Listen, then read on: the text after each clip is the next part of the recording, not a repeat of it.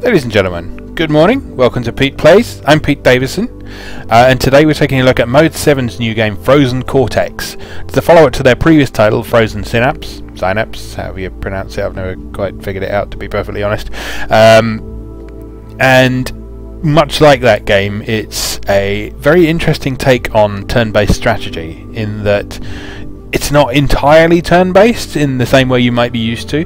Instead, both people who are participating in a match get to make their plans at the same time, and then you set them off and see what happens. And it's a beautifully chaotic way of playing that forces you to really think about what your opponent's likely to do and plan ahead, even more so than you'd do in a standard turn-based game. Now, Frozen Synapse was a sort of turn-based take on the sort of modes you typically get in team-based shooters. So there were straight deathmatch modes, objective-based modes, and all sorts of things like that.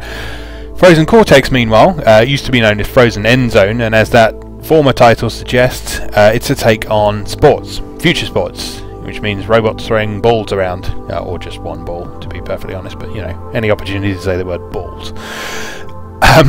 The sport they're playing is vaguely reminiscent of American football, but it's got its own little twists and quirks, and the game has sort of been discussed and marketed throughout its development as wanting to appeal to people who might not typically be interested in sports games, much as Frozen Synapse ended up appealing to people who might not have traditionally been particularly interested in turn-based strategy games as well.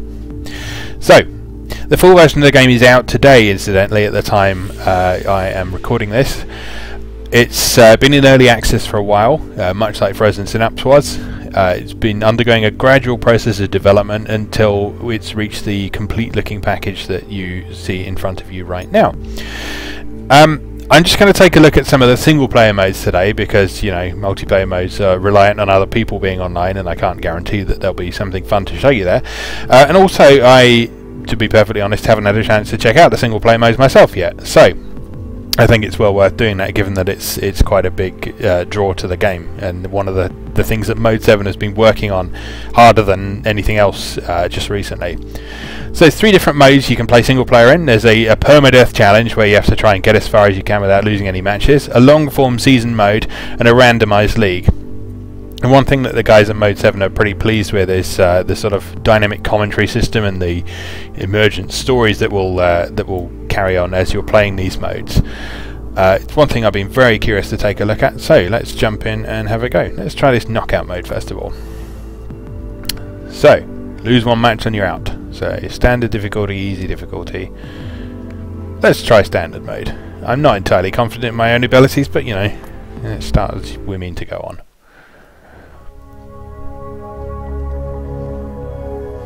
So, plot is happening.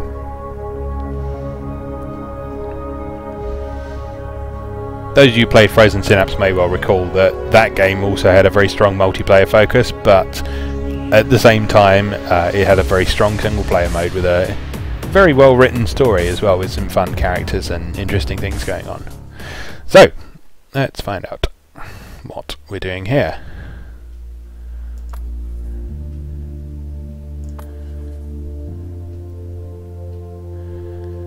So, looks like we have our ability to set up our own team here, so let's stick with the defaults for now. Let's change some colours though. Let's be hot pink, that sounds nice. The alternate colours can be dark purple. Custom avatars. Let's have a nice scruffy beard, that'll do. A logo, a ghost, that'll do nicely. Gosh, there's a lot of customization going on here. That's really cool, actually. It gives you the opportunity to sort of distinguish yourself a bit in multiplayer matches, rather than the only real customization being names and so on. You can even customize the individual player names as well. Alright, let's see how we go then. Asking us to customize our name anyway, so let's replace my username with Pete. There we go, and continue on to the event. Okay, it's going to force us to play the tutorial. I did actually play this earlier on, but it'll be a good means of introducing how the game works anyway. So let's take a look at the tutorial.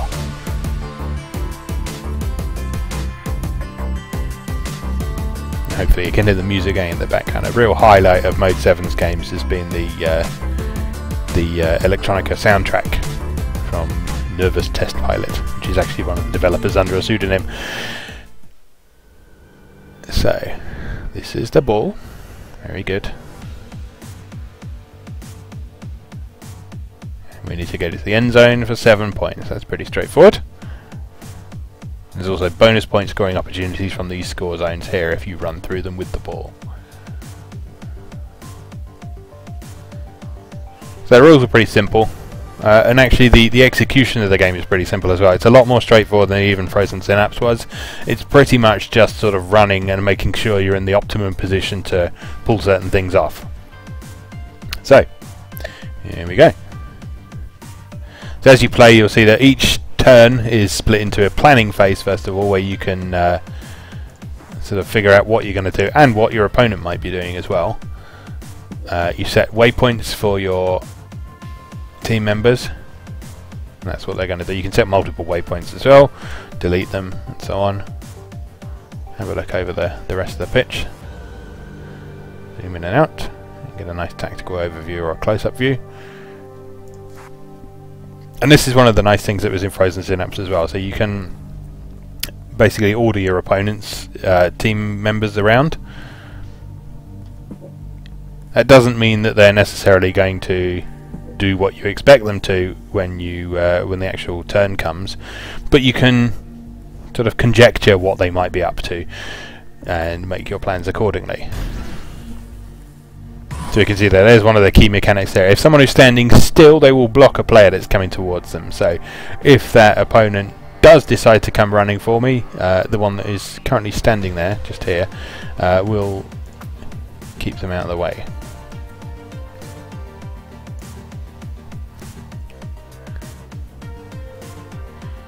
Okay, much like Frozen Synapse, you have the opportunity to sort of delay the start of moves as well, so you can set up some pretty complex maneuvers even with these very straightforward tools.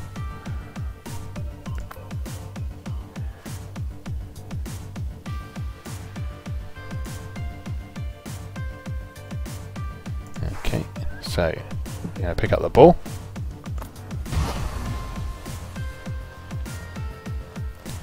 Now, unlike Frozen Synapse, which had sort of set lengths of turns, in Frozen Cortex there are sort of variable length turns depending on what happens in there. So a turn will end when something significant happens. So in this case it will be grabbing the ball.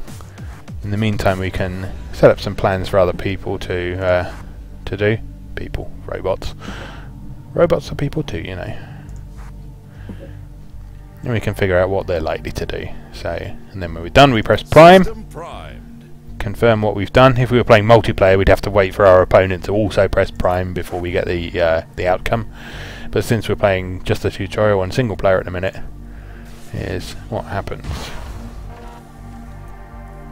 Okay, so I grabbed the ball. That's pretty much all that happened.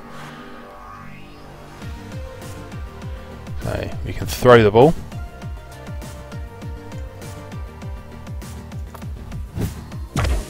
The opponents can intercept it if we throw it at them.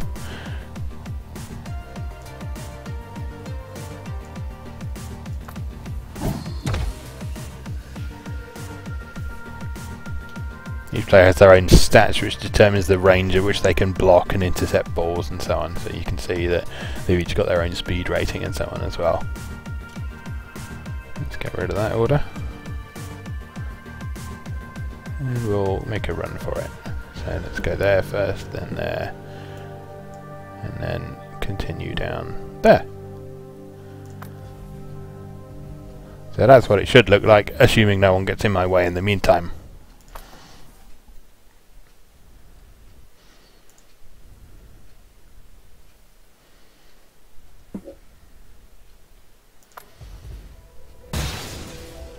There we are, there's an interception.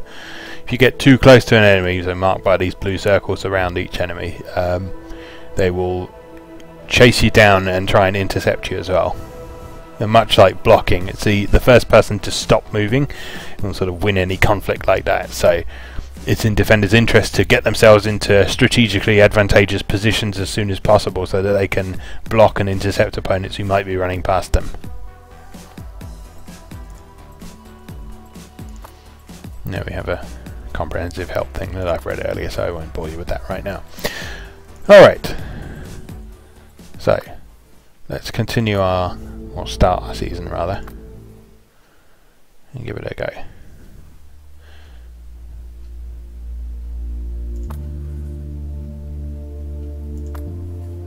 Plot is happening again.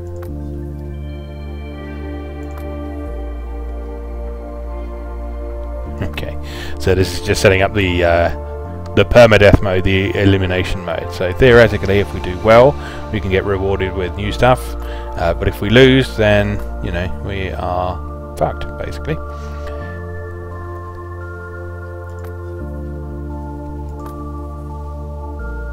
it Bob Jansky?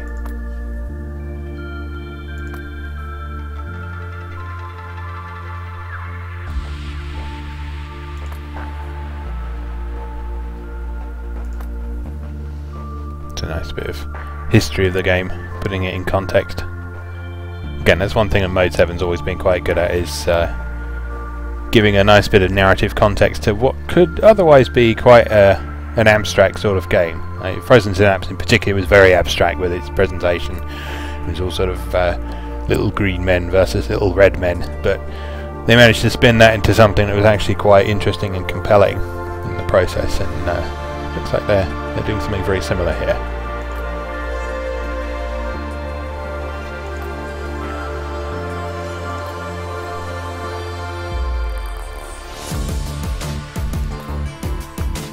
Alright, we're going to get to play yet?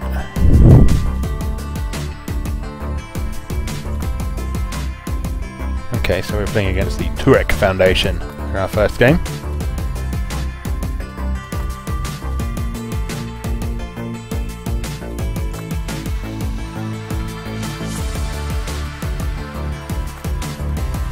And this is our opponent.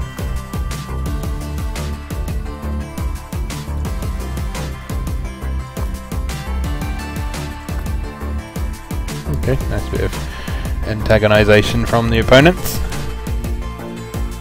Let's jump in and play.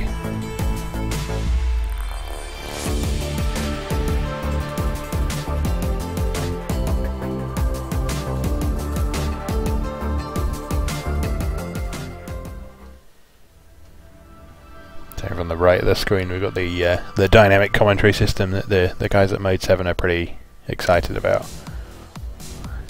I saw an early version of this in an early access version last year, but it's apparently come on quite considerably since then. Our opponent's talking to us as well, that's cool. Alright, so we have 12 turns until the end of the game to presumably score as many points as possible. So, where's the ball? It's up there.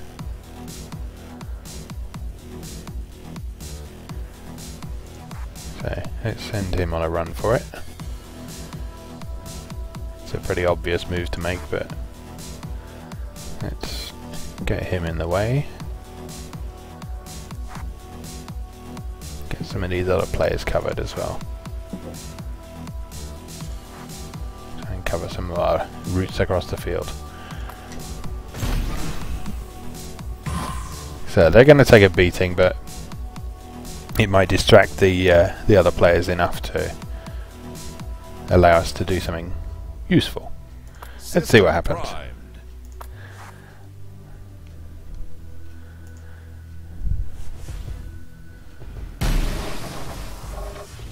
Oh, that's not good. Alright, so our opponent has grabbed the ball.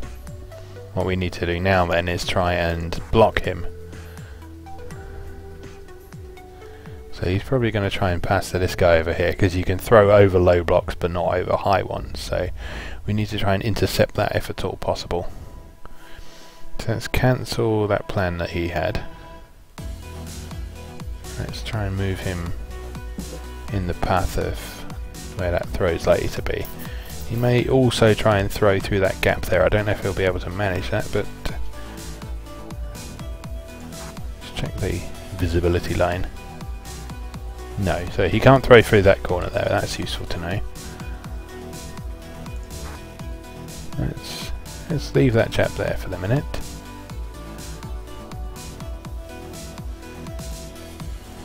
Maybe this guy can come a bit more centrally so he can cover some more ground. This guy can move out a little bit. Let's see what happens. System Prime. I'm doing all this with the caveat that I'm terrible at strategy games, have no concept of forward planning, and I'm just generally awful. But you know, it might be entertaining to watch, you never know. Let's find out. So he's thrown over there. Yellow's gone and picked it up. Alright. Okay, so he's clearly going to try and get down the side now. Either that or throw across there. So if we pop him in front there like that. Let's bring him out there as well. Maybe a little more this way. This guy's not being very useful at the minute, so we'll bring him down to do some more blocking down here.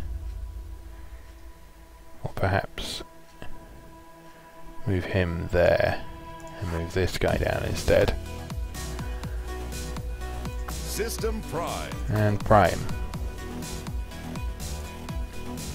And he's throwing down there. And he's running straight for the end zone. Of course he is. Goal. How very embarrassing. But okay, now we know now to watch down the side of the pitch, because there's nothing blocking down there, which I should have probably noticed really. So that's my own fault really, isn't it? Oh dear.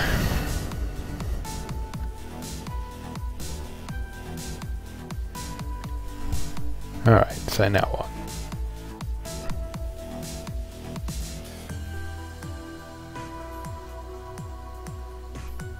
That's a good question. Where's the ball? On that dude?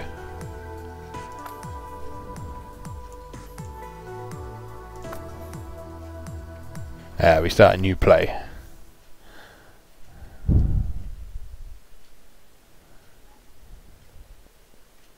Or something happened anyway.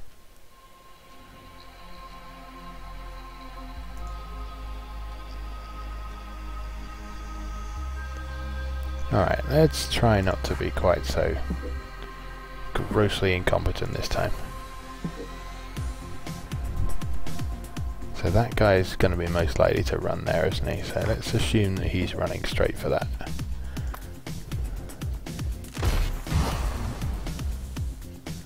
Right, he'll still kick me in the face if I don't get there first, so let's...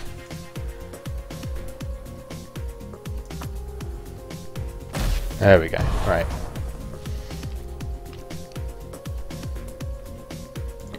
In the meantime, let's move this chap to where the other runner was going. We'll pop him there. System Prime.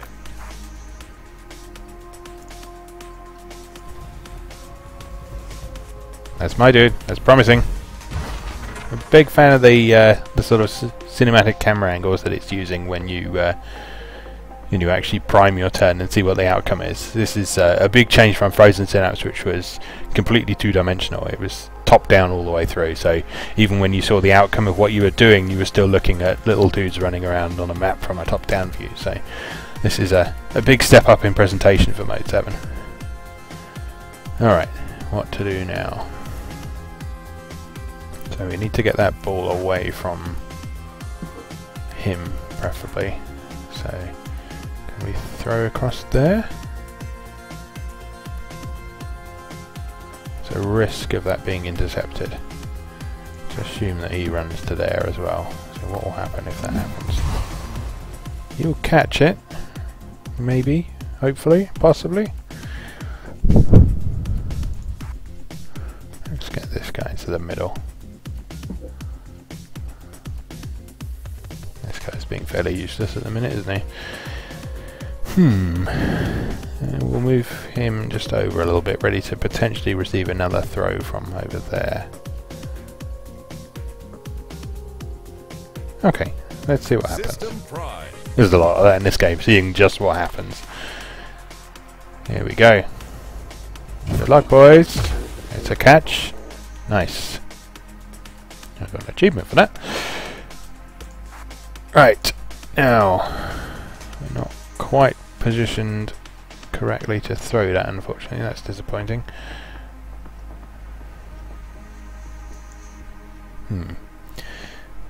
May have put myself in a slightly difficult position because you can't run and then pass. That's one of the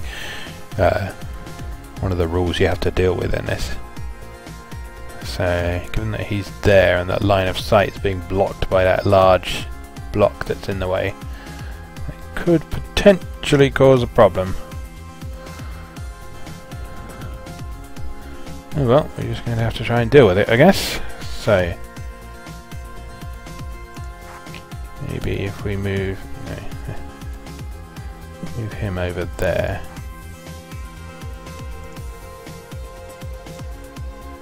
And he can fling that over there, maybe. There's a risk of these guys going and intercepting that, of course, but we can see what might happen. Let's just assume that they're going to run in that direction. Are they going to intercept that? No, my dude should be able to catch that. And let's bring him back into play there. He can go there. Alright, good luck, guys.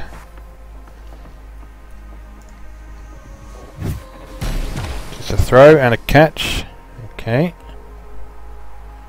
Alright, not going terribly.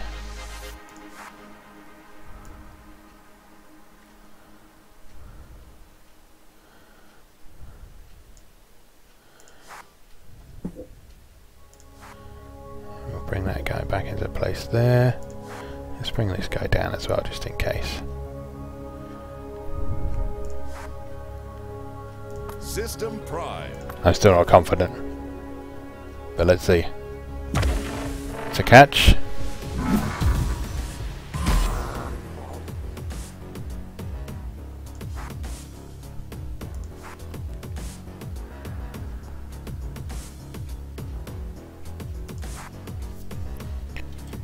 Right, that guy's got quite a wide chase range, so we need to keep out of his way ideally. So, should I throw it to this guy, or should we just make a run for it?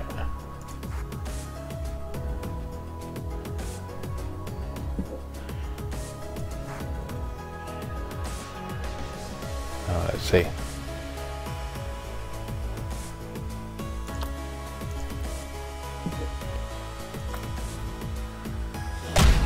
Right, he can very much get in range of him. So maybe we don't do that.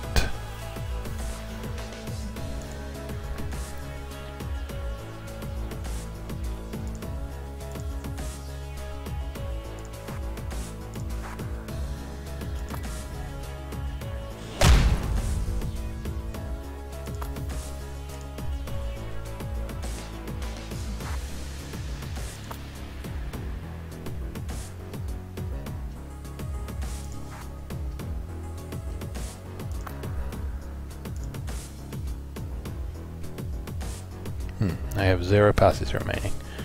Maybe I am going to have to run for it. Okay, well, you know, nothing ventured and all that. Let's take a detour via that scoring zone. So we might at least get a couple of points out of it. System Prime. Okay, we cannot run backwards. Alright, so we can't do that. Right. It's a very sort of sporty rule. System Prime. Not confident. Gonna get tackled. There we go. Ooh.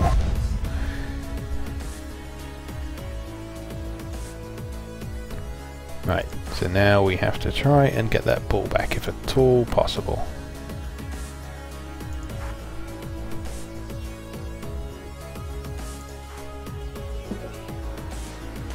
Try and figure out where he might be likely to throw that to and try and get in the way of it.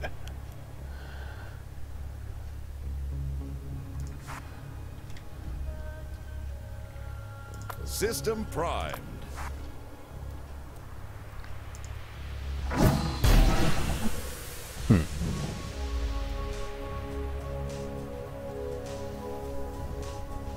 Liar, that's a disappointing outcome, but you know,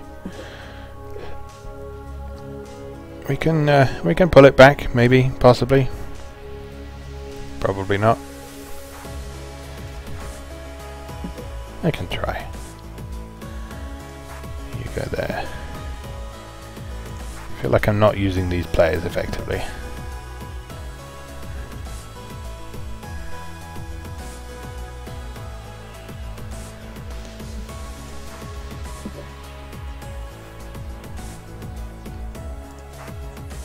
System primed. Got 3 turns until the end of the match. I think I'm probably going to be knocked out at this rate.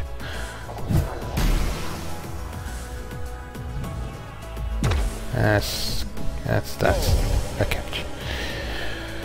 Damn it!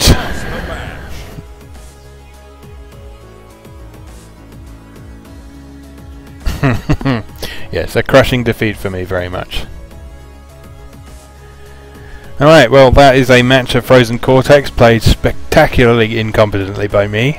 At the end of the game, just like in Frozen Synapse, you have the opportunity to actually take a video of your match and send it directly to YouTube from within the game, which is a nice little touch. You can also check a full replay, save those replays, and if you play multiplayer you can sort of do replays of past games as well and try and analyse where you were going wrong. Which was, in my case, pretty much everywhere. So, let's continue and deal with the embarrassment that comes along with all that. But anyway, hopefully that's given you an idea of how Frozen Cortex works and whether you might be interested in giving it a go. The nice thing about it is you'll see that it's actually quite simple to play. The rules are very simple to understand, and the actual mechanics are very straightforward to start with. But it's actually applying those strategies in a meaningful way that is the challenging part of that. So it's a game you'll probably need to practice that a bit, but it's also very accessible, it looks very nice, it's got great music. So if you're the slightest bit interested in something a little bit different, then I highly recommend you take a look at this. Like I say, it's out today on Steam, it's full version, it's 1.0 version, it's been in early access for a while, and the complete version is now coming at you. So take a look. This is Mode 7 Games Frozen Cortex. You've been watching Pete Plays. I've been Pete Davison. Thanks for watching, and I'll see you next time.